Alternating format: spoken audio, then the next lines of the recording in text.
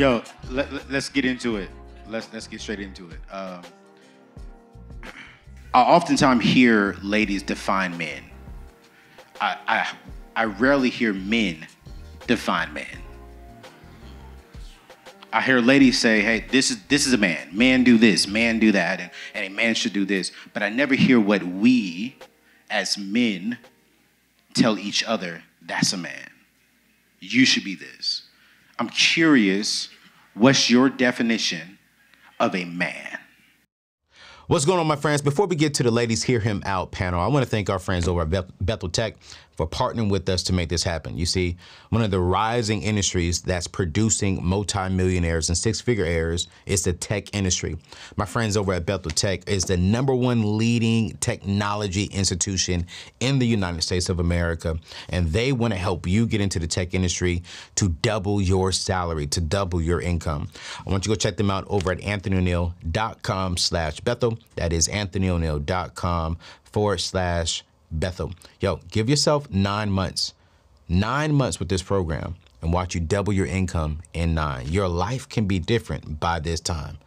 But in the meantime, let's change your life with this conversation with my brothers. Let's go. I guess I'll start. I say a provider, protector. I want to see your lady or your woman, live life as stress-free as possible. And just taking care of the people that love you, and taking care of people that that surround you in your circle. That's what a man is to me. First thought that comes to my mind is a builder, and that's someone that can take something from concept to completion. Like, I can paint a picture, and then I can walk the steps to actually get myself, my family, my community, whatever it is, to a destination. Builder. Yeah, I would definitely say, to add to that, I would add responsible. When I think of a man, I think about responsibility, and most definitely I think of somebody who's willing to sacrifice. Put a lot of things before ourselves. I think that's part of being a provider for sure. I would say, as a father myself, definitely being a teacher, being there emotionally for your wife, your family, being a visionary. As Pastor talked about, painting that picture, being a visionary is super important. And that lady next to you, ladies, is being that implementer for that visionary and that support. So that's me. So it's the trouble one right here. Let's go, Doctor. Dun, dun, dun. So what I'm going to do is I'm going to define myself without including you or community in it, so you can understand what the essence of this man is. Oh, God. Jesus. So,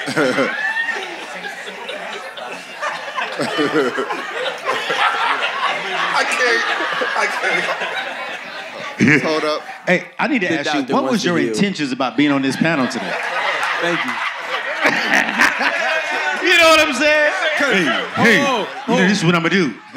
Because what he just said was, I am the man. Now you asked me to come on now.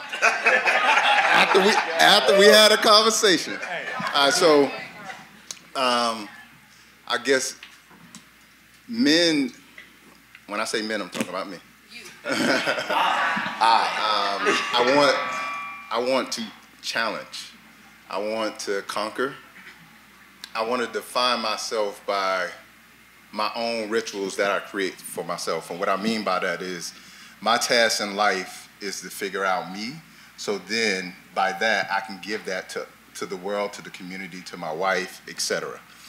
And so I'm a little bit different from how men are defined today, because I grew up like fighting was normal for me. Like me and my cousins, like it was normal to dump each other on top of each other's heads, and I like that.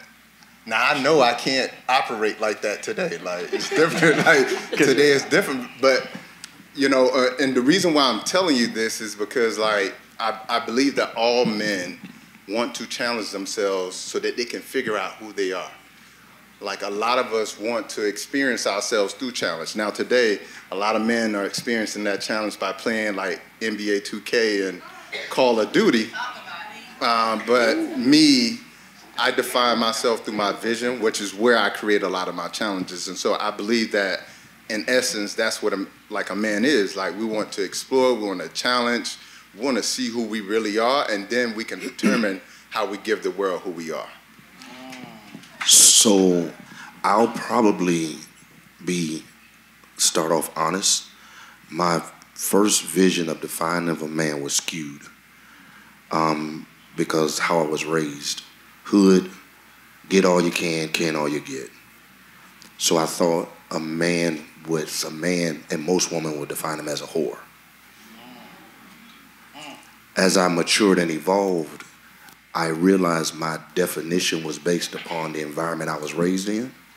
So I had to detox from the old definition and come up with a new one. So now it's more of, I think a man is one who has the ability to evolve and not stay stuck in one arena. You know,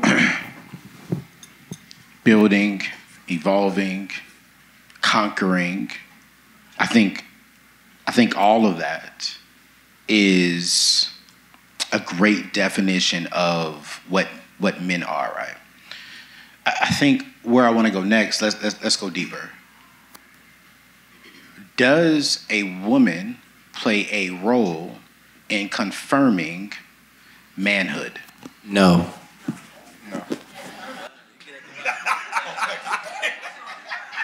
No. The answer is no. Just like a man does not define what a woman is, women define what a real woman is. Men define what a real man is. See, when I hear all these things, I hear community asset. It's not a protector and provider of my family. It's about the masses, however far your arms extend. So if I can provide for my community, doctor, right, you're doing something bigger for the people. And I think men have to protect the community, not just your family. That's an easy job, or should be, right? And men have to provide an asset for the community so then we can do what? Build the community. Same thing with women, right? Women have to do whatever it is that women find for them to be defined as a woman. Us men need to define men, and we do. If you can only take care of you and your family, I know you're not an asset to us. So I leave you alone and take care of your family, and you know what I'm saying? Go ahead, sir. I disagree. I Love disagree. I do believe women play a part, because without women, what are we doing all of this for? I think women give us the drive to make sure that the community is safe, make sure that we are providing for and I disagree also. A man who is doing for his family is still doing for the community, because he's teaching those kids how to be proper people in society. So I think all of those things kind of play a part. So I think it's negligent to say that women don't play a major part in what shapes us as men, because they do, 100%. I mean, I don't want to. Let's Nope, we're gonna have No, go there. It's a conversation. Let's go. I'm not here to be right. I'm here to be real. What I will say is, I mean, yes, if we want to talk in general terms, there are many different things, women included, that play a part in depicting what a man is. But if we're talking about the majority term, when I see a man, I don't say he's a man because he can just provide for his family. And although he might do a great job, he's a smaller man than a man who's providing for the community. See, there's levels to being a man, right? And you start off as a male, and then you gradually become a man. But in order for you to become a man, you have to add multiple different assets to the world and benefits to the world before I can say, hey, look, you're a man of, I guess, quality, right? When a woman sees a woman doesn't see a man and say, hey, he takes care of his family, and he provides for his family, whatever that may look like in 2022, and thinks that he's the idealistic man. They think of the idealistic man as the man that's providing for more than one. You know what I mean? So it depends on what level you want to start at, or what level we're talking about. So I'm going to play the spiritual role now. Here we go. Thanks for letting us know. Yes, I want to play the spiritual role. When God creates man, he says he created everything else and said it's not good for man to be alone. It was a reason he said that. Because we don't have the capacity to become without them. So it's not negative towards a man. It's positive to have that asset in your corner. Here's this. So when I think of what you said, I'm not here to say who's wrong or right. When I think of what you said, I think when the right woman is a pillow and a pillar, she helps you become the man. I actually like the pillow though. I ain't gonna lie. I'm here for the pillow. Yeah. So and as a man, I need to come home to a pillow. But I need her to be a pillar when I give her my vision, and she can hold it. So I'm not saying you're wrong. I'm not saying who's right. I'm saying to become a man, she helps me to become that. Now I'm not talking gender. I'm not talking. I have a question for you, Pastor. No, we good. Yeah, we good. I'm just asking. I'm just asking. I'm just asking. That's Rico. Let's go. I'm asking for a friend. Do women, so if he's not a man, what are we going to call him at that point? He hasn't found a woman. What are we calling him? So now we got to go to what we talked about upstairs. What is your definition when you say a man? So when you say a man, community, you're building a community. Husband, wife, children. Now if you're saying male, what he's birthed, that's a whole nother issue. So when you say a man, most people, I won't say male or women, most people define somebody based off of their own experience. Not by the real definition. So when you say a man to him may mean something different to me, may mean something different to her. So then it all evolves around the person who you're talking to when you say Pastor, I get that. Let's get to it. So you want to be real? Okay. Because we're doing a lot. Okay. Let's get to it. Yeah, because my thing is... What is it? Doctor, please. I talk to the pastor. I need him. I don't need a doctor right now. I need a pastor. I love you, Rico. I love it. Y'all both serve the community, but we need a pastor. I'm just curious. I'm curious because we said a woman helps him become a man, right? So my question is, does that mean he's not a man when they first meet them? And are women okay with accepting the fact that they're not meeting a man at first? That's my question, Pastor. That's a good question. I think the bigger question. That's a good question. But that's a different question. But I think the bigger question is this, right? Is this being real? Do women even know what a man is? Because a lot of them may not have been raised by a man.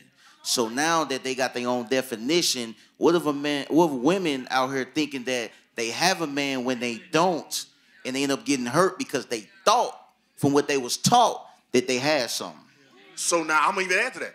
Let's be honest. Some of us were boys until we met her, and she made us become a man. So I'm not. We just being real. Okay.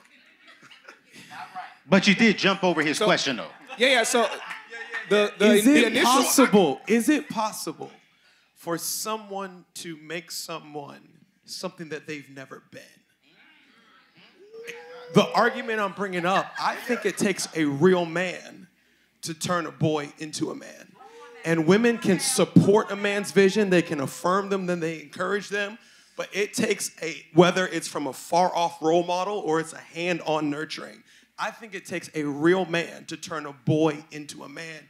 And if a wife, a girlfriend tries to turn her boyfriend or husband into a man, she's now forming and fashioning him and controlling him in a way that he will always push back against. Here's why I'm going to push back on that. Uh-oh. Go ahead. This is why I'm pushing Now back. the pastor's pushing back? Oh, absolutely. Oh, this is good. I know these two. They can go this. He know we. Lord Jesus, we ain't got that much time. I understand what you say from afar off. But when you're raised by a single mother that doesn't have the support system, she has to have some type of attribute to contribute to who you are. Now, I'm not saying if every man stayed where he's supposed to be, this wouldn't even be an argument. This would be null and void. But what I'm saying, I'm not exclusively saying I'm right or wrong. I'm saying there is room for her to help me add to value. become and Definitely. add value to me becoming a man. Definitely. Yeah, I agree. to a little bit. Well, I want to. I don't believe that a woman can raise a man. I just don't. But you introduced yourself as saying I was given a model of unhealthy men. Exactly. So I had to relearn manhood. Right. So even a man who's not healthy himself can't raise a healthy man. So it's not like single mom versus man. You need a healthy man to raise up a healthy man. That's good. I'll be very transparent. My mother is a great woman. I was raised by a single mother majority of my life, okay? She's a woman who defined so many odds, and I admire her for it. You know, for her getting all 17 and pregnant with me, 19 and pregnant with my sister, and still having no help, no support system, maintaining to get 3 degrees and becoming a supervisor of the Board of Ed for New Jersey. Okay, she's a dope woman, strong woman, right? Smart, intelligent, educated woman. However, she instilled so many great qualities into me. But I still was not a man until I got my stepfather, a healthy stepfather, right? And although I take a lot of the things that she taught me and instilled into me, the man had to show me how to be a man and stand firm as a man, as well as she did. You know, I'm not negating what she did, but like he was the finishing touches. You know, she put all the recipes. He was able to be the oven to. Yeah, I want to say one more thing. I know we gotta, probably move on, but I gotta say this. I think another definition of a man that we have to add in there, fellas, is someone who know how to express his emotions. Because I was raised in a household with my mom, even though I had my dad. Neither one of them showed me any type of emotions, even though I knew that they loved me. But I think a lot of times, man, we want to hear it from our women. And I think I fought it for so long, and I wasn't a good man to my women because I didn't know how to express my emotions. So I think I want to add that in there for sure. So let's go there real quick then. Let's go deeper as men. Why do we as men have a problem? Say it. The question that was posed to me from ladies was that men have a hard time. They really do not show, we do not show our femininity side. Do y'all believe as men that we have a feminine side to us as men? Let's talk biology, doctor. Well, here's the thing. I think what happens with women is women want us also to be their girlfriend.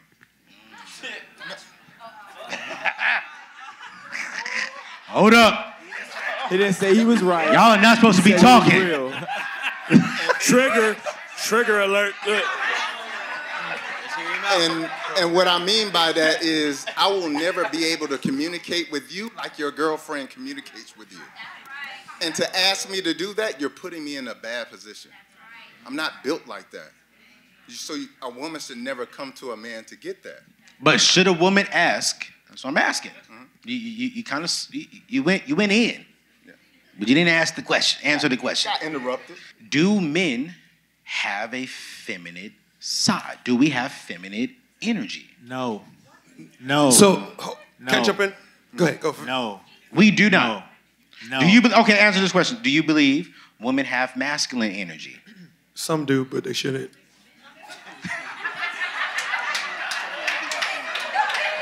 Ooh-wee. So can I hold on real quick?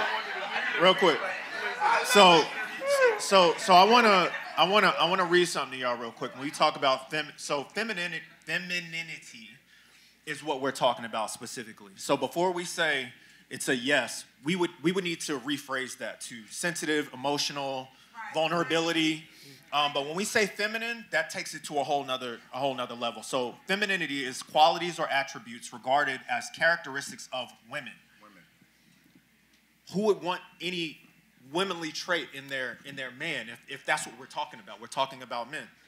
So as a husband, as a father of 3 girls, I would tell you that the answer to that question is no. One, because when we're raising up these young women, we want to show them a true example of what a man is. You want them to be sensitive, you want vulnerability, you want leadership, you want all of those qualities. But you never want to show your daughter that it's okay for a man to act in a feminine way. You want to take charge of things. So for me, being sensitive, crying, different things like that, showing that, I think our culture has kind of spun that in a way to where it's not acceptable. Yeah. Where growing up, I could tell you right now, I've never seen my father cry. Never. But my daughters, they'll tell you they've seen their father cry. They saw their father cry when their hamster died because I wanted to connect with them to make sure that they understood that I felt what they felt. The hamster? I ain't crying over no hamster, bro. I'm sorry. I'm sorry, bro. I was with you till the hamster. Now, peep it. Now, listen. Hold on. I just... Hold up, bro. He said, let's clean this up. Look. Never did. But what hurt me more was that something that they cared so much about, and it was the significance of what it meant to them. That's real. That hurt me. You know, I want to touch on that culture piece, and I mentioned this on your show. I do think, man, and you mentioned this too, I do think black men in America specifically, culturally, we have been taught manhood in such a toxic way. And I think that, you know, as I have evolved as a man with my lady, right? It's so many things now that we're deep into our relationship now, right? So I'm able to have more real and honest exchanges with her, and none of those kind of exchanges I was able to have at the beginning. I remember you also mentioned that you was honest with a lady about how you felt. And I told you that it probably wasn't even wise to be that honest with that lady at the beginning. And the reason why I say that, man, is because our women are even indoctrinated with a toxic culture of relationship. You know what I mean? Like, you know, we're raised literally to treat our women like bitches, like hoes.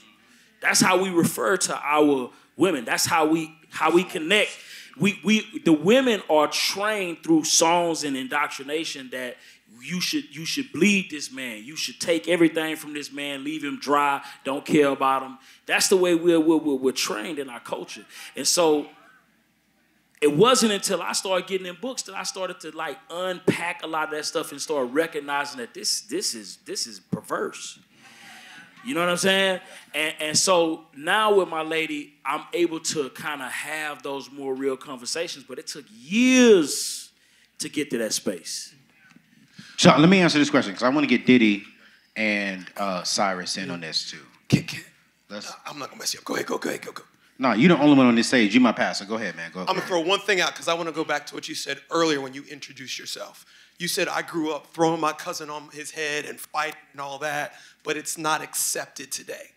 Here's the problem. We're trying to make manhood one-dimensional when there are different dimensions to a man.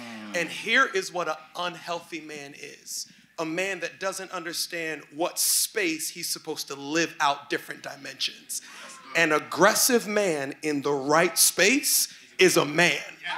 An aggressive man in the wrong space is an abuser or whatever it may be. And we've got to learn that manhood is sensitivity in the right place, where you're supposed to be sensitive, and aggressive in the right place. And if you don't understand that, and you're talking about society, so sensitivity and feminism is now synonymous. So we can't show our sensitive side because now you're acting like a woman. No, we can't accept this one-dimensional mindset of what a man is. A man is knowing who to be in what room at the right time. Yeah. All right. Now the pastors may not like this conversation.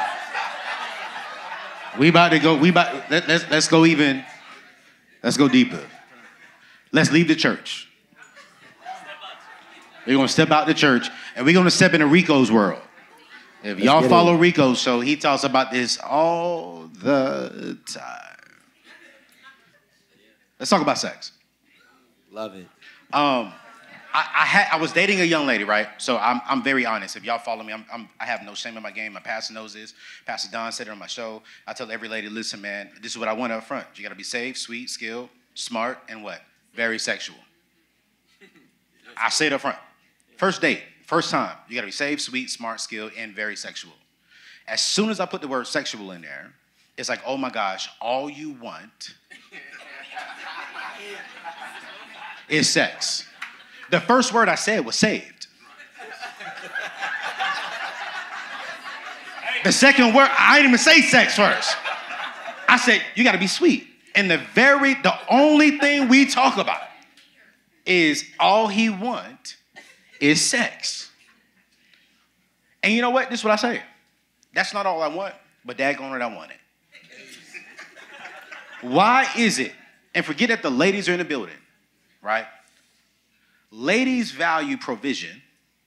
Men value. We're gonna go there. We want good sex. Let's just be real. Now y'all married, you know what I'm saying? Clearly y'all got kids. So we clearly know 30 years? It's been good in 30 years? Oh, I ain't going. Well, my sister here. Let me be quiet. So I want to ask a question then, because one lady told me. She said, "Hey, listen, you're not getting sex." I said, "Great, cool, great, no problem." I said, "So don't ask me for any money." That's how you start the conversation, bro? No. Listen, check this out. Here's why I did it. Because if I said I want saved first, sweet next, and the last thing I said was a very sexual woman, and all you're leading with is all I want is sex, and you didn't entertain the other four things, I was like, listen, so since you're going to go there, let me go straight there too. Do not ask me to take you on no fine dining.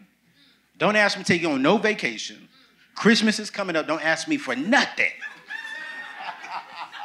Do men value, do we, the way ladies value money, do we value sex the same?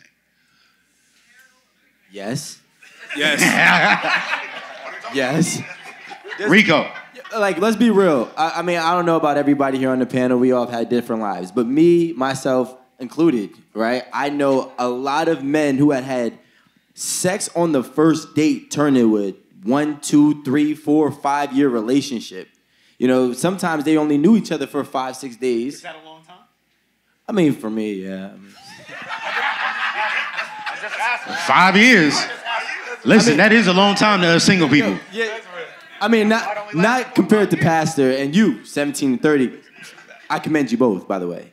But what I'm saying is, I'm just saying we do appreciate sex, and sometimes I think women can get it confused that we think that, and rightfully so, because there are men that do think like this. But if they give up the sex too early, that's going to limit their chances of being taken serious. And I think that we got to actually tell them that there's a lot of other things that we're looking for, and the sex is just a bonus.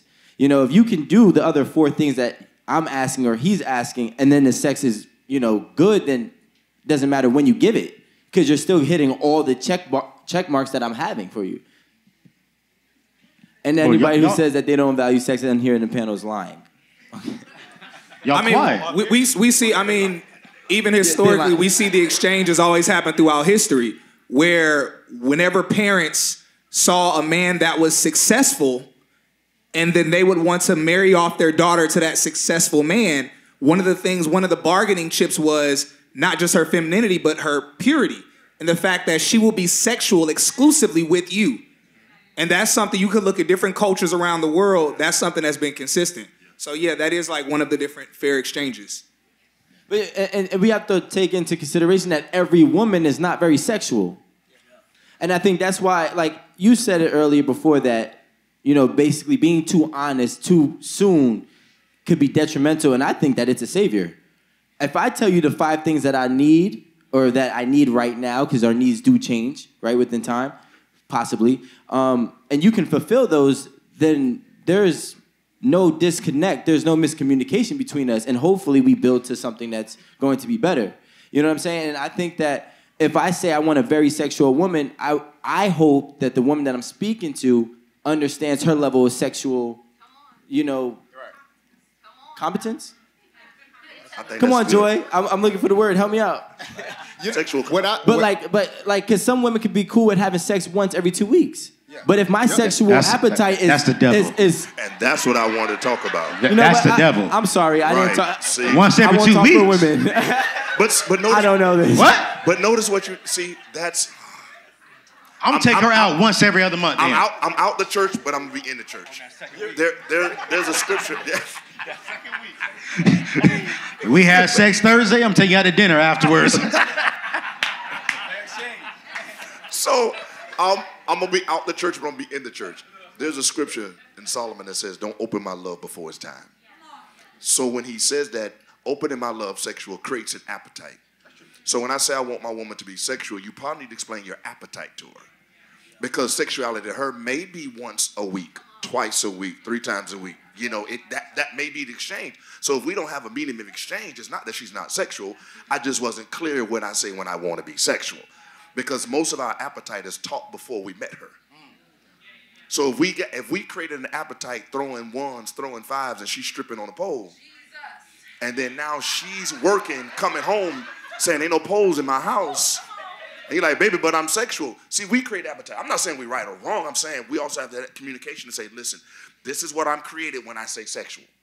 This is my appetite. And if she can't cook that, I would suggest that you move on. So that way you don't create damage in her and you find yourself looking at a side chick.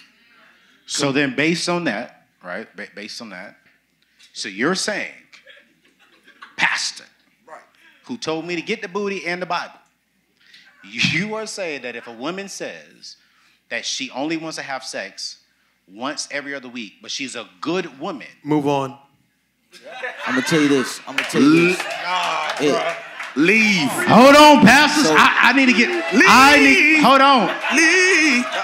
But wait. Hold on. Wait. Let me I'm gonna be honest because listen, that's it. not what I was taught. My mama taught me. What did my mama and daddy teach me? If she's a good woman, if she loves God, if she can pray for you, it's not about the Bible. So y'all telling me she ain't a good woman. She's a woman having sex every other week is not a good woman. She's not a good woman for you. For you. There we go. I just wanted y'all to say that. So you talked about appetite. Let's change the conversation. Yeah. If she says we're only going to have food once a week, can't happen. Why not? Because I'm gonna cook. Tracking? Right. Now you're no. I didn't say that she's gonna cook for you once a week. Right. We're only allowed to have food in our house once a week. Oh heck no. Why not? Because I gotta eat. You gonna eat somewhere else? So why do we think that God made us? Gonna eat somewhere else. Oh, why do we think that God? So I want to come from a different Hold perspective. on. Let me challenge. Why do we think that God made us with an appetite for food, but He didn't make us for an appetite for sex? He did? He did? Heck yeah, He said he did. He did. Yeah. He did. So hold. Now we get all extreme. So a woman that only wants us to eat food once a week, we would say she's crazy, she's trying to abuse us or whatever. Same thing for a woman that only wants us to eat sexually once a week. She's trying to make us live. Don't hold. Don't hold. So 2 things. One, I'm just using once a week as an example. I'm not saying that that's law. And the other thing is marriage is something where I only win when I'm willing to serve my spouse's needs. So there's going to be seasons of her life where she's not able to give me what I need, and I've got to die to myself. And then there's the opposite. But that's good. In an ideal week, I need you to preach that word, Pastor. You're stress-free, life is good, nothing's wrong. In your ideal week, if you only try to feed me once a week, you ain't it. We got problems. I'm not disagreeing with you. Only thing if we're being real, not being right, in this scenario, what I'm saying is if I created an appetite that caused me to be obese. Gluttony. And now I'm getting married to a healthy woman. No, that's not, because I know. Wait. You must be no. So here's where the doctor comes in, though. The reason why I don't get that is because I know we're not in the church right now. But the reason why that doesn't make sense to me is because the Bible even addresses saying not depriving your spouse of sex. It never says you can have too much sex with your spouse. You better preach. So anything taken out of context become a pretext to say what we want. Yeah. So when I'm sorry. So wait, Pat, you saying that a man can actually desire too much sex? Yes. Yeah. I mean, from his wife. From his wife. Define From his too woman. much sex. Define it. It's not definable. Too much sex is It's big. not definable. If after 30 years she say, babe, you asking me for too much right now. I should serve her need and put my need aside and say, what do you need from me? So you now. Let me say something. In a season. Whenever I want you to she look outside. Whenever you suppress a behavior, it comes out vile. That's what happens with priests. That's why they rape little boys. Whenever apples and oranges. Listen, no. Apples with, and oranges. with Catholic Catholic priests, Now I want to they hear have to this. swear off sex. I want to hear this. I want to hear this. No, hold up. With Catholic priests, they swear off sex. They don't have sex at all. Hey, Loki, I don't think people listening. I don't think people listening to what he's saying. They're not listening. Don't react. They're not listening. Listen to what he's saying. Yeah. Catholic priests do not have sex. They're not supposed to. What happens when you suppress a natural urge? It always comes out vile. That's not true. I can suppress my anger. Pastor, that's true, man. He said natural. He said natural. Pastor, he said natural. He said natural. Pastor, let's be real. I grew up Church of God in Christ. I was suppressed. I couldn't go to prom. I couldn't go to football games. I couldn't do none of that. The moment I graduated high school, I went to the strip club. That was you. I went to see booty, butt cheeks. I was like, yo, I'll have sex with anything because it was forced to suppress. But that was you. And that's the problem we do. We make us everybody. Since I did it, everybody gonna do it. No, but what he's saying is that if you're saying that naturally, He's saying natural. he's not saying forced thing. Like men naturally want to have sex. So if you say no, you're not having sex at all. It can go wrong. Something is going to happen. First of all, I did not say at all. Well. Hey, you guys, I had to take a quick break to thank one of our partners, Prize Pool, for partnering with us to bring this amazing panel conversation with healthy men. You know, Prize Pool is the leading savings account in the United States of America, in my personal opinion. Why? Because they have a high-yielded savings account. They're going to give you high-yielded on your returns of interest. Then also, they're going to give you some rewards for just parking your money inside of your savings account. What do I mean by that? Let me tell you. They're going to give you $100, $200. They're going to have some grand prizes of $5,000, $10,000, $20,000. I don't know. They surprise us every single month. All you have to do is open up a savings account with no limit necessary, but I highly suggest at least $500. You go over there, you get approved, you get in an account, you save money, you're going to have $1,000. Did you know that nearly 50% of people in America can't even save $400 in a savings account? But you can. You will. All you have to do is go over to anthonyoneal.com/savings account. Go over there and win. Get a high yielded on your returns. Get some extra cash. Hey, you never know. You may win $500, $1,000, or $10,000. Go over to anthonyoneal.com/savings and open up a free savings account today. Yo, let's get back to the conversation. It was getting pretty good. You said that if your woman couldn't give you sex for whatever reason, whether it was ill or just couldn't give you sex for whatever, you ain't gonna step out. There ain't a possibility you gonna step out, keep it real. I literally just real, not right. I literally just said, give me the scenario. Okay, Let me give you the scenario. If she get in a car accident and she can't have sex for like 3 years. I got it. Yeah. Look. You mean to tell me? But to give you the answer, my testosterone is like 850. I have sex every day with the woman I'm with. Damn. So I'm not the kind of man where it works out like that. You out of there. I'm not. So you gonna step out the house? It's gonna be a conversation, bro. Yeah. We gotta keep it real. Gotta keep it real. Hey, but I'm gonna say this real quick. Let's go, Diddy. So I'm gonna speak from experience, right? You know, like we talked about in the back. Like I've been married for a year now, right? But years ago, way before I was married, you know, when me and my wife we first had our son, my weaknesses got exposed. And the reason why I say that is that I was used to having sex all the time. When that sex got pulled back and I didn't understand the postpartum situation, and ladies, y'all got to educate us better on them situations too, by the way. Guess what happened? I fell deep into masturbation because I wasn't getting what I was used to, and my weaknesses was exposed. So I'm telling y'all, ladies, I understand y'all get mad that we don't understand that situation y'all going through. Educate us. One thing about a real man, we love being educated by our queen. So I want to let y'all know that for sure.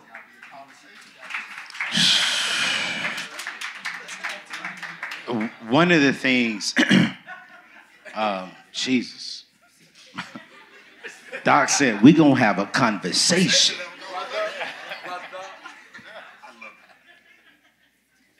Is sex in our top 3?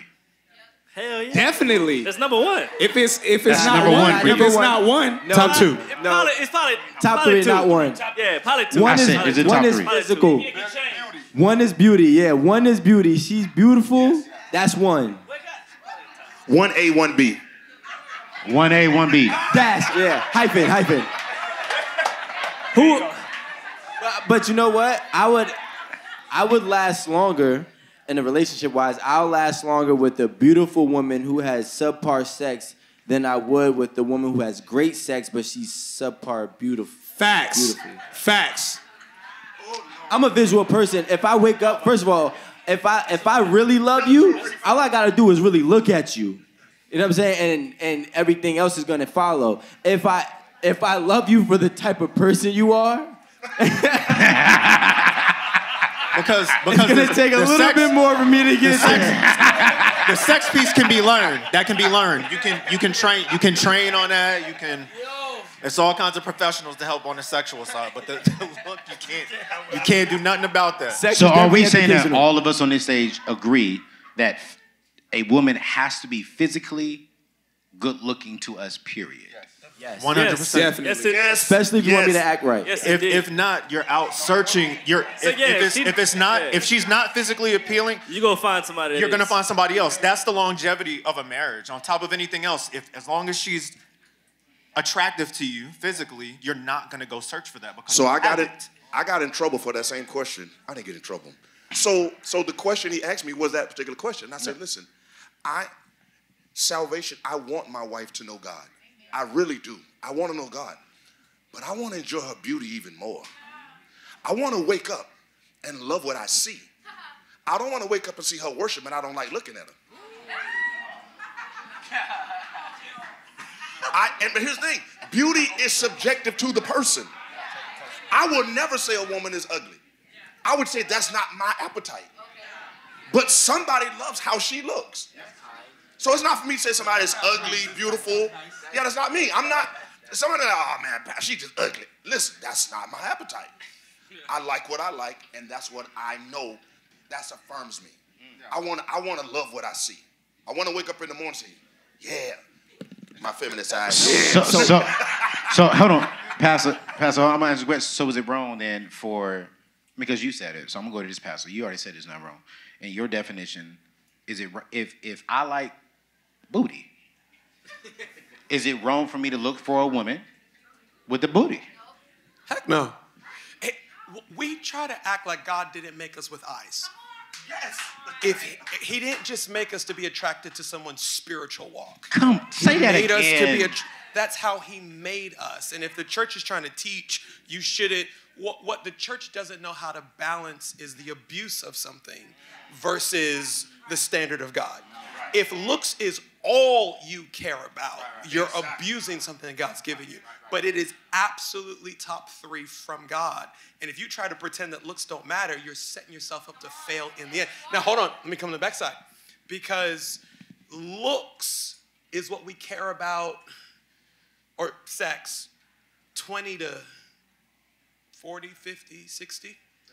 At some point, we're going to get to an age where sex with our wife is not our number 1 priority, but the legacies that she's building in our kids and how she's managing. So if we make a decision based on what only matters in a certain season of our life, and we talked about evolving, and then we ended up marrying someone that's not a blessing to us when we've evolved into a more mature version of ourselves. So it's important, but it's not the only thing. That's good. So let's go there with we identified that men value and we need sex. It's in the top 3. And get the mic. Because you said something earlier. So I don't get married. I'm not looking for marriage for just love. I don't believe love sustains a marriage. It doesn't.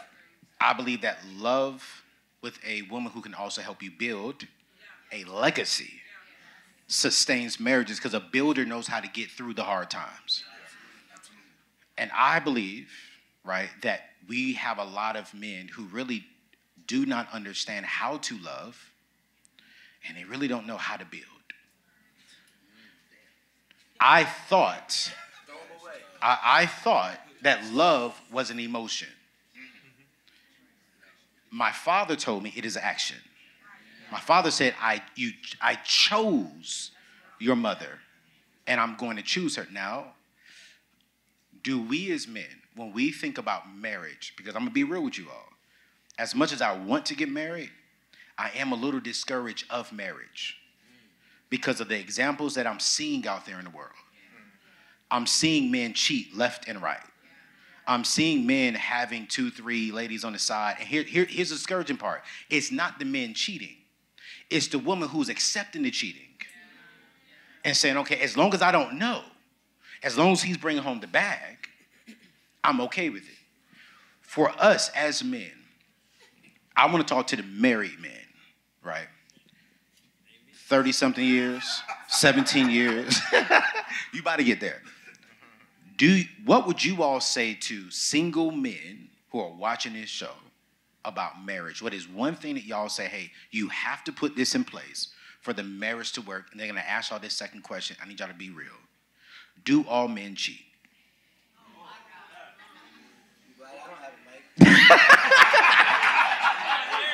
I'm not here to be right. I'm here to be real. So the first part of the question was what is one piece of advice that you will give to single men for the marriage to work? Like, and I'm saying this too because ladies are watching, and I think ladies need to hear this as well. How do we think? How's it work? And then 2, I hear this from every single woman that I date. Every man at one point in time of their marriage will eventually cheat. And that bothers me when I hear that as a man. So I think the biggest thing, like what we're seeing right now, again, it goes back to culture. I think we don't, I think, I'm trying to say this in a way. So basically, I think the younger generation, we hear about it all the time. They have issues coping. So when we talk about communication and having that raw, God to honest conversation, being open and vulnerable, to me, that is one of the major pillars of marriage, the vulnerability and communication. If you don't have that, if you can't talk about certain things, or like you said, Pastor Stephen actually said there's three different, you're either going into a storm, you're in the storm, or you're coming out of the storm. And if you are having these conversations and you're going into one of those seasons in your life, the communication is the biggest piece of that, because that's what's going to help you get through it. If only one side of the marriage, if you've got a breadwinner, for instance, let's just say that the husband's doing everything and the wife but it's not a 50-50. The husband is out, he's doing everything. And you're in a storm and you don't have that communication, your spouse is not going to be able to help you through that storm. You have to be able to get through it together. And I think that that's one of the things that's allowed for my wife and I. We've been together for 23 years, but have been married for 17. We've been together since high school, and we've gotten that right from the very beginning. And it's having those conversations and knowing that if I don't know how to solve the problem, she is, because we've communicated about what the strength or weakness is in that particular issue. So that's major for me, and that's, I think, is one of the pillars for us. So if we see we're going into one, it's, babe, it's coming. What are we doing? And then she's going to look at me and say, well, what do you think you can do? And I'm going to say, well, this is what I think I can do, but I know that this is your strength. Get us through it. And I'm here to support you in that. So let me ask this question, go deeper. Y'all get mics, right? Second question. Hold on, I'm about to make the second question even better. Seriously.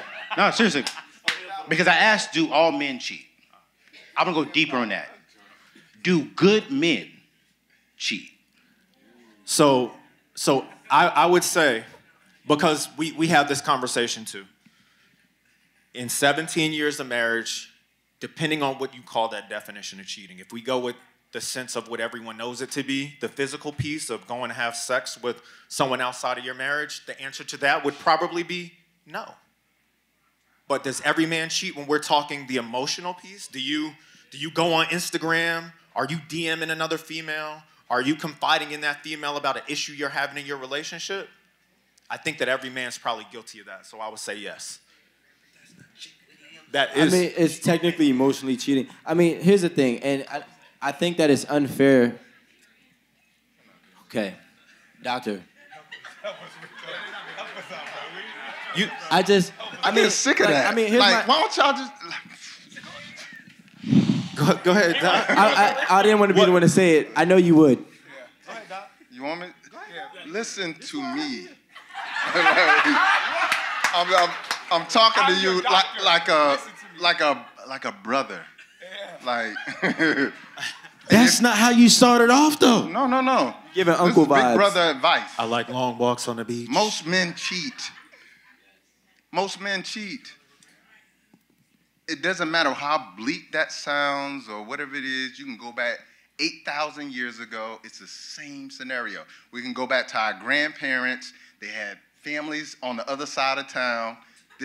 I'm just saying it's real. That is. You need to hear the truth. Yeah. And the reason why you need to hear the truth is because you can't have a conversation about what's real until you accept the true nature of what's going on today, right now. Especially. Most men cheat, and the thing is, women are cheating too. Oh yeah.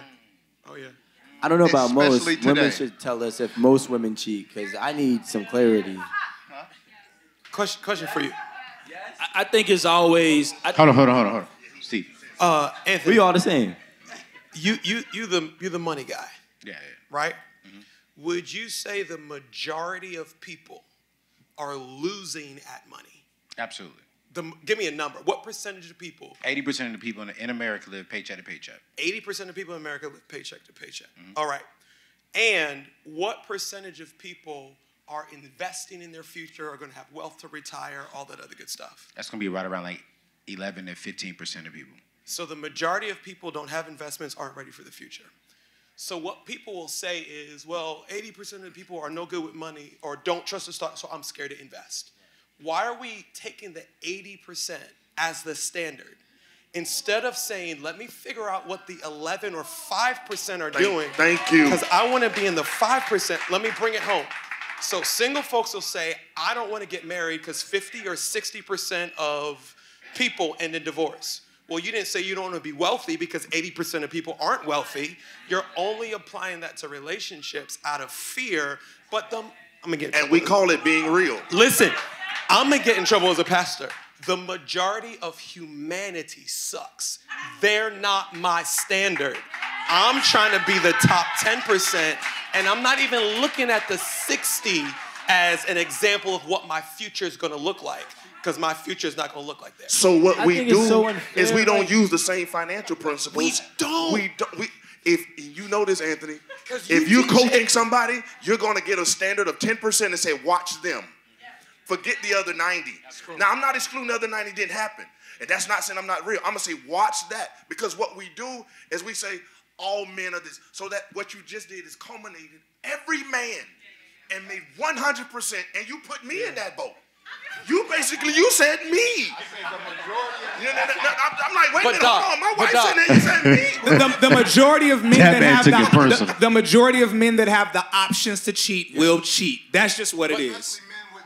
To be honest, we have to also be realistic about pastors. Forgive me. So what you gotta say? We have to be honest about the history of people, okay, and the history of relationships. For those of you that don't know, monogamy was a 300-year war between the Christians and the nobles between 600 to 900 AD. And then after 900, once they won, monogamy was set to be the guiding standard for relationships. So when we say, okay, cool, there was a war amongst this world about the way people should conduct themselves in a relationship. And now we're sitting here and saying, well, 80% of people possibly could be cheating. Men and women. I just learned that women cheat too. You should have known that, bro. I just never experienced. Well, I don't know if I experienced it or not, but they must be really good. But what I'm trying to say is, they are. What I'm saying is, it's unfair. Like, the whole cheating idea is unfair to people because the fact that people are going to cheat and the odds are against you, but the fact that cheating allows you to cheat yourself from a good relationship is the part that bothers me. Because there's a person who may be loyal to you and not really faithful to you. And I do think that there's thresholds. So if he's doing everything he promised you, if he's taking care of you, he's still, thank you. That's God. He's not doing everything he promised you, but go ahead. No, I mean, but to be honest, if he says, hey, I promise to never cheat on you, he's wrong. Yes. Okay? But I do think that, especially right here, What? If he promised No. Yes? What'd you say? You say it again. If he promised. If he promised you to not cheat on you and cheats on you, he's wrong. Okay. Yes. Okay. Yes. Now I was lost. Yes. I told you I'm slow down. Context. Yeah. Okay. Wait. That's why. But what I'm saying is, it's unfair because it's like, yo, realistically, we go from a religious standpoint. There's many religions in the world, and there's so many religions that allow you to have more than one spouse. Okay. Now I think that a lot of people don't know or have the courage, especially young men, because we grow up in a Christian country where legally we're only allowed to have one spouse. I was taught since a kid I could only have one wife. It's going to take for me trial and error of having one wife if I deemed myself to have more than one wife to figure out that that's not going to work for me. And it's unfortunate because then people get broken in this process. And I feel like we're not educating each other to say, hey, guess what? Monogamy is a choice. Okay, monogamy is a choice. It's not a natural thing. It is our societal standard and some religious standards as well as polygamy is. But you need to figure out where you fall in line. So you're saying... I got to say this because, I struggled with cheating. I'm just keeping it real. I remember high school, as a youngin', I was a cheater, 100%. And I'm not anymore. And a lot of that is because I did make a decision to be faithful to my lady. But on top of that, I also made a decision to be faithful to what I was trying to build. And I think my overall goals, the things that I'm trying to build as not just from a financial standpoint, from a relationship standpoint, all of those things I take into consideration whenever I'm thinking about making the mistake of cheating on my lady, because I know that it can cause calamity in a lot of other areas of my life, not just between that relational piece. You know what I mean? So that's what it's about for me. So it's a choice for me. Can I just say, I want to say this one thing. And let me finish the statement first. Let me finish it first. I'm not faithful to my wife. I'm faithful to God. She benefits from my relationship with him. What is he at? And again, I understand different religion. I'm not knocking anybody's religion, but based off my personal relationship with God, I choose to be faithful to him. What he requires me to do, what he's asking me to do. She simply benefits from that. That's all. That doesn't say temptation doesn't come, war doesn't come, stuff not thrown at me. It's like, okay, Joseph, what is it going to cost me for the next 5 minutes? What is it going to cost me? And I am more afraid of what I would lose than what I'm getting ready to gain. That's good. And that don't make me perfect. Right. By no means. But if I can answer your first question, one thing I would tell a younger person is this: don't marry who you are, marry who you're becoming. Yeah. No, that's good. That's really good. I love asking. I was going to say some funny shit. Say it, Rico. Let's go ahead, carry on. Yo, I love my brothers, man. Hey, I want to end our conversation tonight around this subject, that subject that's been really hitting the internet space. And the conversation bothers me, especially being a money guy, right? And especially being a guy that is evolving, right?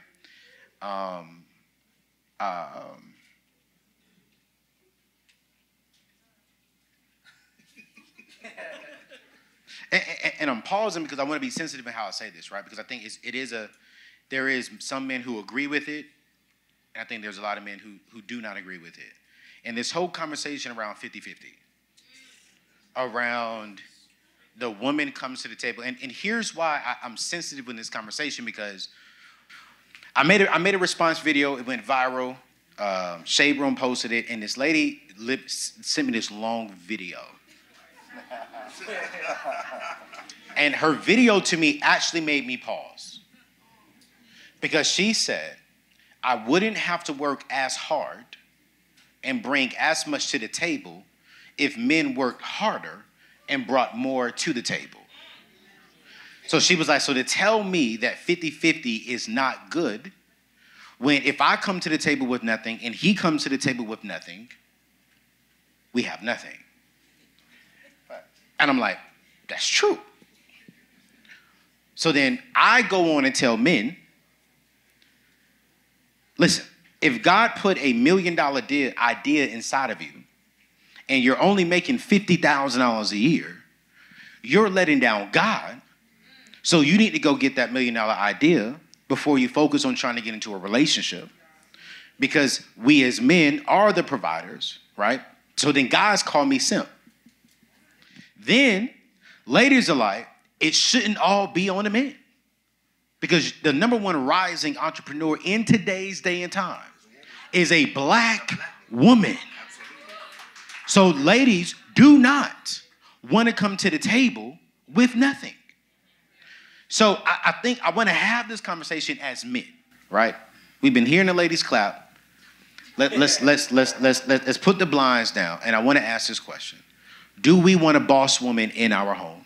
Do we want to go 50-50 with the woman to where she's bringing in the bag, I'm bringing in the bag, and we sharing this bag together? Like, what do we want as men? Do we want that boss woman in the house? And let me start with this. Give Doc the mic. Before Doc get the mic. Before Doc get the mic. With you based on how he But, you know what I'm saying? Before Doc gets the mic. Because Doc is ready. I think that is a conversation that most ladies probably will not like my answer. And I don't think there is a right or wrong answer here. I think I prefer a woman who can help me build, watch this, but she's not building by herself. I like that. And I think that there are ladies who want to say, I want to go out here in the marriage and build by myself. You go over here and you build. I have my checking account, you have your checking account, and I give you part of the mortgage. Because here's the thing, I hear a lot of ladies saying, I don't want to ask my husband for nothing. And so for me, I'm like, nah, shorty, that's not what I want within my home. I want to build with you, but I don't want a builder on her own. Okay, so that's different. I like that. No. No.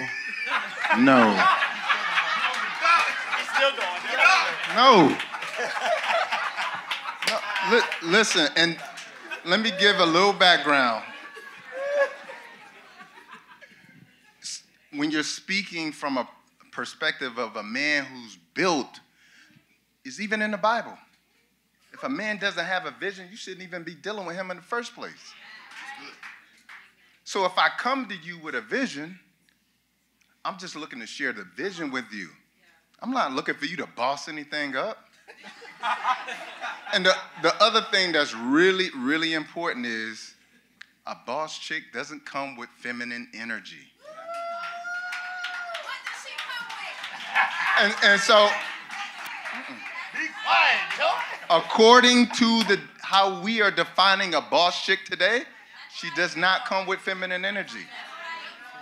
It is not going to mesh with this masculine energy. We're going to be in arguments. We're going to be in a disagreeable house at home.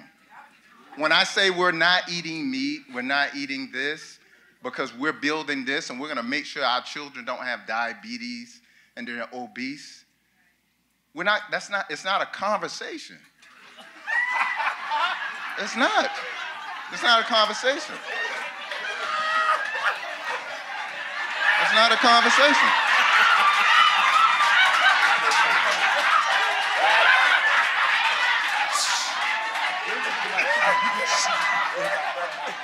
So if I say that we're doing something that is positive for our family, positive. Hey, baby, this is how I'm gonna make this $5 million. I just need you to do this at home. When I come home, that's all I need you to do, baby.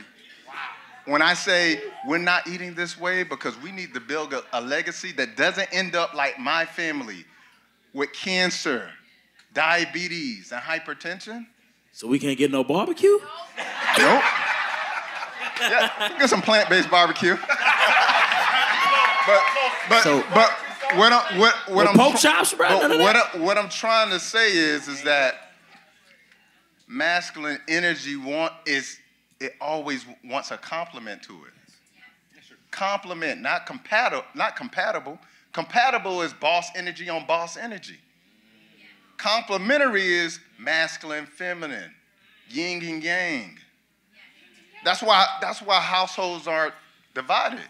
And so just for me, when a man has just for you, just for you. So typically when a man has means, and I was telling this earlier, because I'm in the health profession, when I see women are smarter than men in many ways, more capable than men in many ways.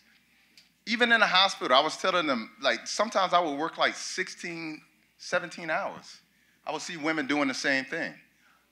Capable. But the toll it takes on them is very different from the toll it takes on us over time. So every time I'm working with a woman who has fibroids, take the stress out of her life, the fibroids shrink. So yes, can you do it? Absolutely. You could probably even do it better.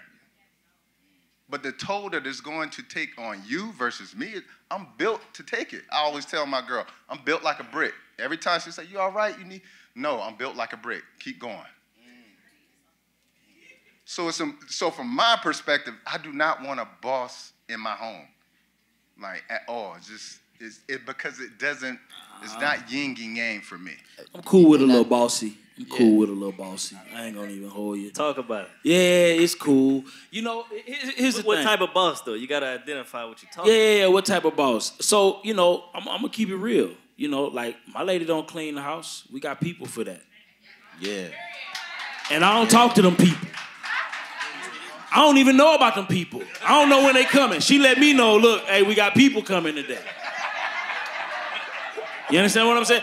And what I'm saying is, I don't want a woman who gonna sit back, right? That's not what I said. Hold on. Here's the thing, though. See, I don't need a woman that's gonna sit back and watch me go out into the world, right, and take on the world all the way by myself without her at least being the watchful eyes, being that discernment. My lady, you know, my lady will go to a social event. She ain't gonna say nothing to nobody. But when we get back home, bruh, she know everything about everybody that's moving, bruh. She know everybody's opinion before they even said anything, and she know how to read the room. You understand what I'm saying?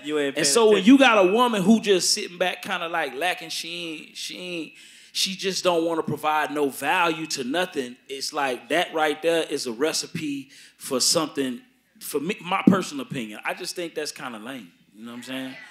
I want a woman that can add value to the world and me. So are we doing 50-50 as men? Let me speak on this. I'm going from experience. Are we doing 50-50 as men? Let me handle this real quick because I got real experience with this. So all right, so I'm 31, my lady 30. We've been married for 1 year, right? Yeah, I'm the guy that spent $115,000 on the wedding. That's me. The dumbest thing you should. But let me go back real quick. I'm gonna make it fast. We started off 18, 19. Of course, at that time we young. Everything 50-50, right? Everything 50-50. Once I decided that I wanted to start my entrepreneur journey when I was like 24, 25, guess what? It went more like 70-30, and she was 70. But just because a man, he may be at 30 and she's 70, don't mean I ain't had that vision. See, more women would feel comfortable supporting if they had a man with a real vision. Just because I was at 30 didn't mean I wasn't a leader, and she respected me still. You see what I'm saying? So as we go along, I started my entrepreneur journey. Guess what? She took a job an hour and a half away, right? I said, baby, listen, handle your business. I got this right here. I'm coming to get you, right? About a year later, I got us a house. I came and got her for a government job. I got her some benefits. And then it turned around. Now I'm 70 and she 30. The time we got married, we 100 to nothing now. I got it because you was there, you stayed down, you believed in me, and now we're 100 to nothing because she was supportive of what I was doing. And she still respected me as a man. She didn't downgrade me when I wasn't, doing my thing. And that's the problem with a lot of women today. Just because a man may not be up on his feet financially, they seem to down a man, but they don't understand a man with vision, though. Nobody got patience no more. So I think I have a question that may be more rhetorical of how we coming up with the equation of 50-50. And when I say that is because my journey kind of mirror yours. So my wife, years and years ago, I ain't gonna tell them how old you are, baby. After she graduated college, I still was struggling. So she paid for everything. 100% of everything. No 50-50, no nothing. It's, I ain't got no money to pay my light bill. She was like, no, I got you. But here's the thing. Were y'all married respectfully? No, we were dating at the time. And she paid your light bill? She paid my bills. Hear me when I say this. So hold on, keep going. But I do want to ask this question. Would you teach your daughter to do the same thing your wife did today? Here's why I would teach her this. This is the only reason I would teach my daughter this, and my granddaughter. I told her what I know God told me, and the journey I was taking was going to cause a little bit of a struggle. And if I could teach my daughter to start with the man and build with the man that's struggling but has a vision. Now today, my wife doesn't work. My wife's at home, but she still works. So to me, it wasn't 50-50. It was her investment. So now she's reaping a reward for her investment, and now we're building together. So when I say 50-50, what do we, and again, it's subjective to everybody. What do you mean when you say 50-50? So most people in the beginning part is like, oh, girl, you so stupid. I can't believe you do that. Not the same when they call it stupid. Like, hey, they members of the church. Like, hey, how can I? So it's. I think we're having the wrong conversation. Exactly. And I agree with you, and I think we all do. We just don't like how you're saying it. But here's the deal. The conversation we're having is how is the money split? And it doesn't matter how the money is split because it's going to change in seasons of our lives. Absolutely. What can't happen is the vision for our household cannot be 50-50. Because that's when you're talking about now we're butting heads. Now, so watch this. The man has to have 100% of the vision and the wife has to be 100% bought in. It's not 50-50, 80-20. It's 100-100. Absolutely. And the whole, wives submit to your husband and they don't like that in the Bible and all that. Here's what they don't understand. Before you say I do, you get to pick what vision you're going to submit to. So you got to hear that vision and make sure that's something I can 100% commit to. And when we're agreeing on the vision, there's not a conflict, there's not arguing, there's not fighting, and it doesn't matter who's paying the bills in this season of our marriage. That's right. And I agree with you wholeheartedly. And I want to say this. That's what he meant to say. Thank you for taking what he meant to say it and say it the right way. So that portion, you are absolutely right. 100% of the vision comes from me. That's unquestionable. But when we take that same scripture, there's a difference between vision and submission. Totally. So when it says, wives, submit yourself to the husband, the scripture prior to that says, submit yourself one to another. So which means there must be... What does it say? Pastor, now you playing with scripture. That ain't what it say? It was, no. So in the context, that was talking about the church. So the first part of the passage was talking about husbands and wives. The second part of the passage transitioned and was talking about the church in general. And it said, you all submit one to another. It wasn't talking about husband and wife in that sense. So back up, rate that one verse right before that one. Yeah. So one verse right there, he changed this. Not one verse. It was... Yeah, okay. So let me... I'm going to let you rap. Oh, Jesus. We not in church today. Okay, so if you take the word submit, to meaning be under, I'm going to surrender to your opinion. Come on. There is not a healthy marriage where one person always gets to make the decision. And that's my point. At some point, you've got to put your preference down. So there is mutual submission. And that's my point. Mutual submission, not vision. Mutual submission to whatever God may be telling you in this season. So let me ask you this question, because I'm not married. And we got to wrap this thing up. So are we saying that ladies shouldn't have a vision at all? That's you know what I heard. So here's what I'm asking. Say, you figure it out, and she listens. So I mean, I just want to respectfully say this. No, that's not what I'm saying. Okay, cool. I was about to say, 'cause my woman better have a vision, but it just better align with If I said that, I'm sorry. So, for example, is an employee allowed to have a vision? Absolutely. And then they pick which company where they can live out their vision. They're not hijacking the whole company. It's the same thing. A woman must have a vision. Okay. And then Just she making has to sure. pick a man in which she can live out her vision, but not hijack his so that she can live out hers. Because after I see the booty, back to the booty. I do want to see what's in her brains. Because if I am building a multi-7-figure business, the booty ain't going to build the business with me. And so I need to know, because you said employee, can employee have a vision? I think the only reason why I've hired the people on my team is because of the vision that they brought into my vision to make it better. And so I just really want to make sure that we made that very clear. That ladies, you need to have a vision on top of your beauty. Because if the last thing we all want, now you said you want the good looks, but you trying to tell me, Rico, we're gonna end with you. She got the Rico's my guy, y'all. Listen, I love the way this brother man think. I'll be on Rico's show here next month. I'm looking forward to this one. Y'all pray for me though, real talk though. Anyways, Rico, you trying to tell me, could you date a woman? She is, I mean, that body is just it's amazing. But that's all she has. Never. I wasn't raised by a woman that was only, possessing one trait.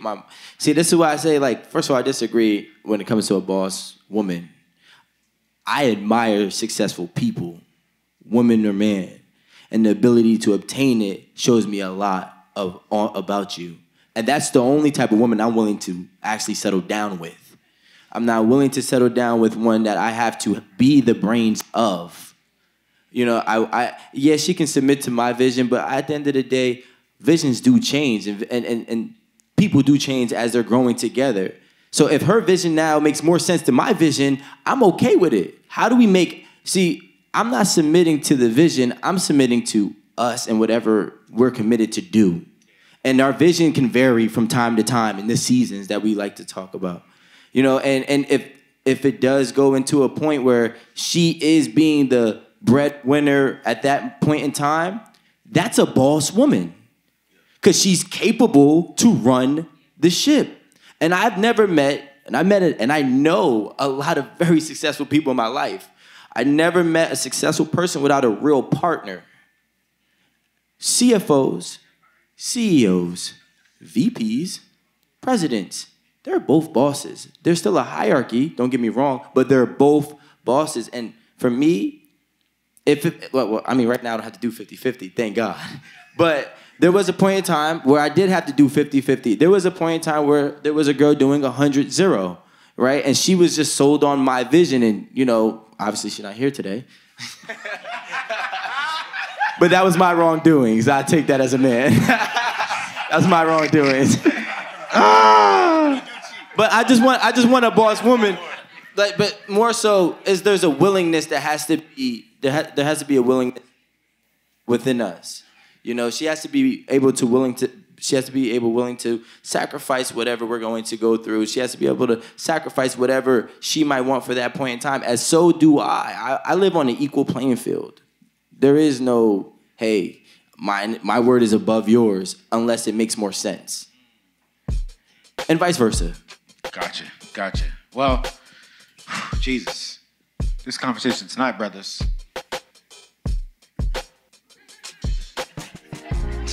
Doc.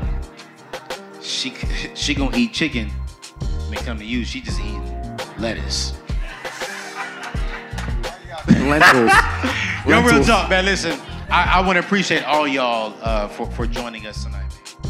My biggest takeaway from tonight was having a vision for yourself, but then also knowing that you have the opportunity to decide whose vision you're going to align with to make a vision together. It was nice to hear the men talk about like how they feel about relationships and sex and how they feel about being in a partnership. Because for me, I'm single, and so when I think about being with someone, I'm like, is it really worth being in a relationship? Especially the way the world is today and the way that people are. Just loving the space of just everybody coming together and having, you know, their own opinions, but really just being able to express those things readily and just communicate. I think it's so important. So I think this has been an excellent investment in time, so keep up the good work. I do agree that love does not sustain a marriage. There has to be more to it than just love. Love is an action, and you can show someone variously how you love them. However, it's not going to hold a marriage together. In my opinion, I feel like a man needs to bring something to the table. I'm bringing something to the table. You need to bring something to the table. They need to have vision, they need to have goals and ambition about themselves. You don't need to come to me, oh, what are we gonna do? A lot of men today, I feel like they lack leadership skills. They don't know how to lead, they don't have a vision. I will submit. I have a desire to be a wife one day, but I need to see that you have a vision. I have absolutely met a man who was not accomplished and I dated him.